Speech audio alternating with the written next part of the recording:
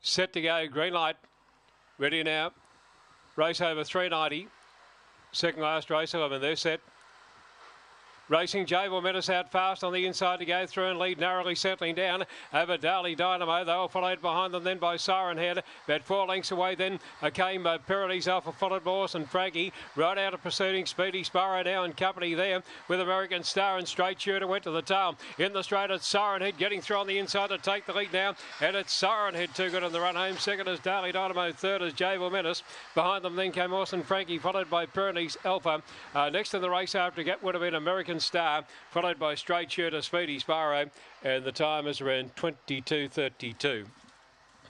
Around 22:32 the run here, and the winner will be number 4 with the blue vest. Siren Head should pay round 7:10, about 7:10. They should pay there for Siren Head, number 4 by Fernando Barr from Lady Capulet, raced by C. Brennan and trained by John Bray, locally at Smythes Creek.